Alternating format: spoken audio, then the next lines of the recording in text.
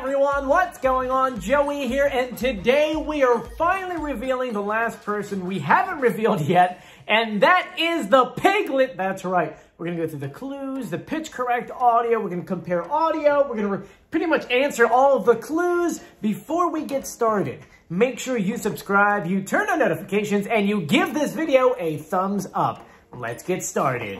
So yes, this is the last person we haven't done yet. I mean, so far we revealed everyone else. And you can go ahead and go through the description of this video and check out the other reveal videos and see if your guesses are correct. If you're new to this YouTube channel, hi, how are you? My name is Joey Contino. I'm an executive audio producer here in New York City, where it's my job to make audio sound good. And when the audio sounds bad, it's my job to make it sound good, yeah. So pretty much when it comes to The Masked Singer, you know, every single week we get these brand new clue packages. And in those clue packages are the celebrities speaking. But Fox is smart. They're like, hey guys, guess what? We can't let them hear the real celebrity voice, because if we do, people are going to recognize it. And then there is absolutely no fun. So what do? They take that audio, they speed it up, they pitch it up. That way you have no idea who it is. And so doing what I do, I figured I could slow it down. Pitch correct it, that way we can hear the real celebrity voice. Now that plus the clues, we've got every single person right except for one from episode 1 of season 1 of The Masked Singer. So go ahead, join me as we dive through these clues, go through the audio, and let's go ahead and see if your guess matches up with mine. Now, I do have to give you a warning, because I know already about like 2 minutes into this video already. This is going to be a long video. The reason why is because, I mean, we're now going into episode, what, 10? Which means we have at least 6 or 7 episodes of clues to get through. I'm going to list all the clues. I'll answer the ones that are like most important, that definitely stand out. And then, of course, if there's some that I missed, you let me know in the comment section. So let's get started with episode 2. I mean, like, literally, this is our script for today. Now, I need like a teleprompter or something. There's a lot to get through, but let's start off with episode number 2. And I also cut out a lot of like the filler stuff. Like I'm talking about the night's performance, because it seems like just added stuff you don't need. I've always been lucky in love, I admit, but I'm a bit of a hopeless romantic. Yeah, I'm guilty of dropping the L word on the second date, sure. I've given a few roses away and the world saw my heartbreak. I learned that some flowers have very sharp thorns. Visual clues, alarm clock, question mark, rose and rose petals, and an axe tattoo. Next was from episode 4. I always had the chops, but with my competitive nature to make me a hometown hero. When I got to the big leagues, I never anticipated a lifetime of competition with my arch rivals. But that only made me train harder, because I could never throw in the towel. There's a lot of football things there. We saw football locker room. We saw 35-28 rushing / yards, things like that. We saw a knight in shining armor, and then a horse / Mustang mascot, or mascot, yeah. The childhood crush was Meg Ryan, to someone around that age. Next was episode 5. You know, years ago, I was getting grilled. It was a very difficult time, but then squeak! Someone unexpected appeared and turned my life around. She rescued me from the heat and gave me a brand new start. And because of her, now I'm a family man. So now he's got kids, so he didn't have kids with his first wife, which has brought a whole new life, a new purpose to my life. I finally found someone I wanted to grow old with together, which may be the best gift of all. And I have to agree, it's true. Julie and I married, I think, 6 years or something this year. Visual clues, grilling rack. We saw lays like you get in Hawaii. We saw a genie bottle, corn on the cob, palm trees, and then that week it was a meaningful object clue. And for him, he talked about his dog tags, and we saw 2 dog tags and the letter P. Next, after that was episode 7. I know, there's a lot to go through. My life hasn't always been smooth sailing. Not many moons ago or years ago, I was lost. I'd given up on my dreams and moved back home with my parents, and even broke my finger. It was the perfect storm of despair, but then suddenly on church on Sunday, the pastor, who didn't know me from Adam, spoke of a vision of a man with a broken finger, and I knew it was me. He saw this man sailing towards a terrible storm, doomed into a higher power, turned the winds around, steering the boat to safety. I was totally freaked out. It was like a direct sign from God. So I packed up my stuff, changed course, and moved to LA. to go after the life I always wanted. I know there's a lot in here. Visual clues, a pirate ship, a peace sign, which was red, sunglasses, a tree cart fragrance, and a UFO. The food delivery clue was cotton candy. And the last episode we saw him in, which was the last week's, which is episode 9. Back in my fraternity days, my bros and I decided to shave our heads for unity right before our party. That's where I found that I had a huge birthmark on my head in the shape of an apple. Then I ran into a sorority girl in my dreams and she says, "You really need hair." But look, it all worked out. I found my real dream girl, which means real. So that means the first one you saw wasn't the one he wound up actually being with forever, who loved me and my apple head. Visual clues, vampire teeth, the birthmark, 4 on the floor, gold bars, and then there was a mind reader clue by the Cluedo, and he says that this person has caught touchdowns from Dan Marino. Woo! In 6 minutes times, Nala, we went through all of those clues. We're gonna answer them in a second. First, let's go ahead and break down the audio. I'm gonna play a little bit of the audio that Fox gave us, and then I'll play our audio for you. Here you go. Alright, this may seem super random, but I've got a pretty embarrassing story I've tried to keep. Alright, this may seem super random, but I've got a pretty embarrassing story I've tried to keep hidden. Back in my fraternity days, my bros and I decided to shave our heads in unity, right before the party of the year. So comment below who you think it might be. It is a boy band member. It's someone you would say is definitely hot. I mean, physically, and I mean, their name also meant something hot. Who's your guess? Is it Nick Lachey? Because if you thought that, then guess what? You're right. It's definitely Nick Lachey. We will go ahead and answer most of the clues, but first, let's go ahead and compare first him speaking to a pitch correct audio to confirm that yes, that sounds like him. And then the singing voice. We'll compare him, the Piglet, singing to Nick Lachey singing. Here you go. Alright, this may seem super random, but I've got a pretty embarrassing story I've tried to keep hidden. Tried to warm to it, I guess, and my wife's she's much better at that than I am. And you're the only one who really knew me in the review mirror. Sounds like him, right? It sounds just like Nick Lachey. And Nick, if you're watching this video, come on, come be a guest on here. We'd love to have you on and ask you some questions.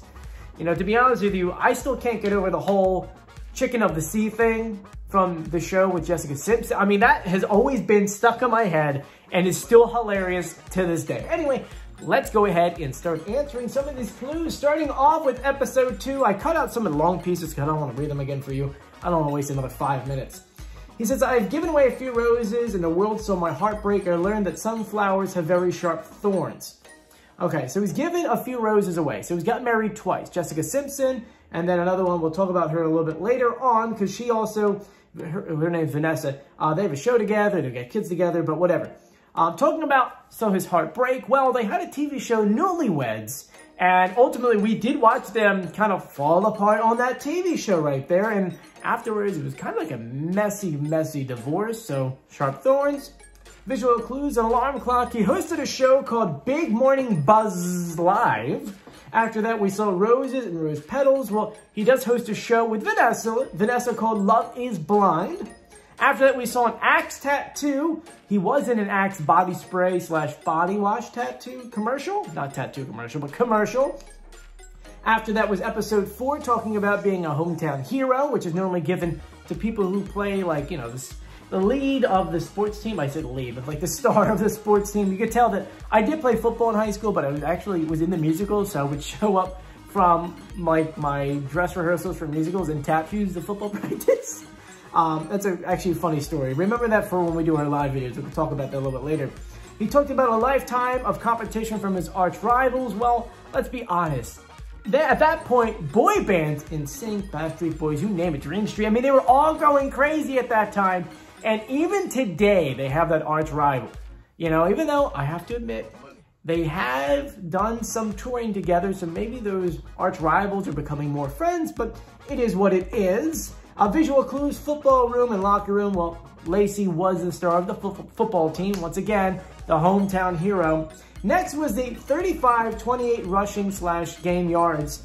I want to break that down for you because I forget. Oh my God, I'm so sorry. I forget who told me the math on this. But So if you put 3528 into inches and you divide it by 12 into feet, it's 294 feet. Now, if you divide 294 divided by 3, which is in yards, you get 98 for 98 degrees. I know. Bing, boom, bing, boom, bing, boom, boom, 98 degrees. It works out in the end. After that, we saw the Mustang. Well, Nick is from Kentucky. Kentucky is known for all of the horse racing. Kentucky Derby, which wasn't too long ago. It was actually a few weeks ago. After that was the childhood crush. Well, we can't confirm that his crush was Meg Ryan. The age does kind of work out. After that was episode 5, Some Unexpected Appeared and Turned My Life Around. Well, after him and Jessica kind of left, his life kind of crumbled a little bit there. He did move home, supposedly broke the finger, which we can't confirm. But he then met Vanessa, and I feel bad because I'm going to butcher her last name. Is it Vanessa Minmino? Minmino. Sorry, Vanessa. Sorry, I'm really bad with names. And she helped turn his life around. Visual clues, grilling rack in Corner of the Cob. He used to have his own restaurant with his brother called Lachey Sports Bar and Grill. Palm trees, well, he moved to California, as mentioned in the clue package earlier. Jimmy Bottle, him and Jessica Simpson did a version of A Whole New World back in 2004. After that was the Lays. Well, he proposed to Jessica in Hawaii. And then after that, the meaningful object clue, which was the dog tags.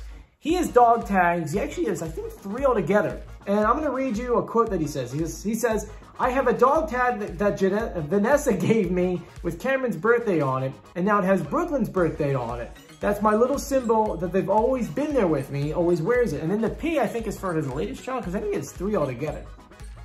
Next is episode 7, the broken finger story.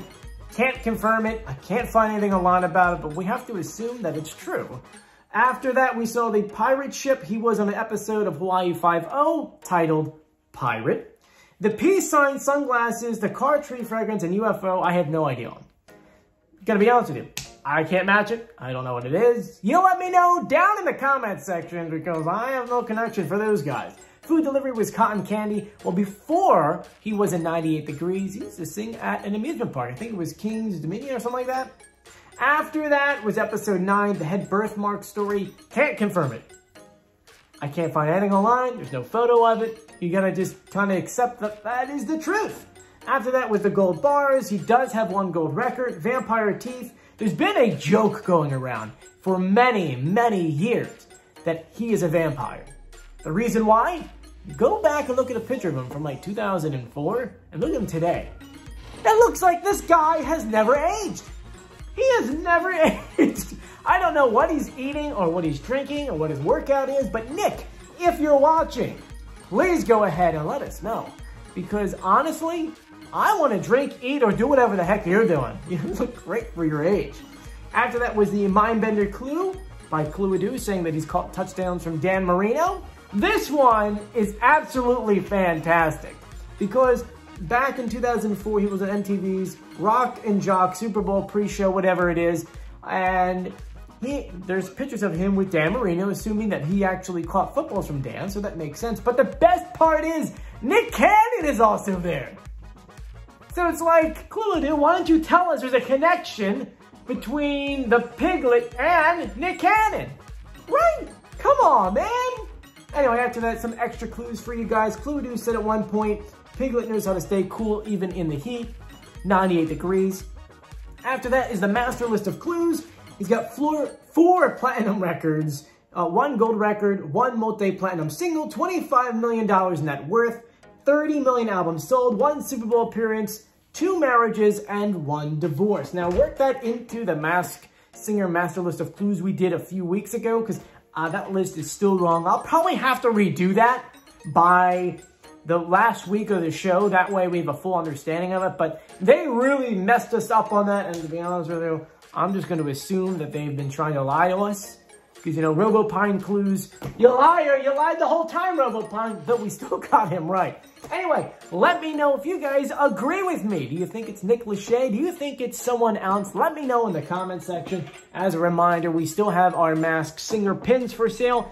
Order them now so that you can get them before the finale. And send me a photo of you wearing it. I like seeing stuff like that. But I'm Joey. If you haven't done so yet, please subscribe, turn on notifications, give this video a thumbs up. I'm so sorry that this video wound up being 15 minutes long, but when you have this many clues into the episode, it makes sense. And you can check out all the other reveals once again in the comment section below. And as a reminder, semifinals is when the clue dude comes down.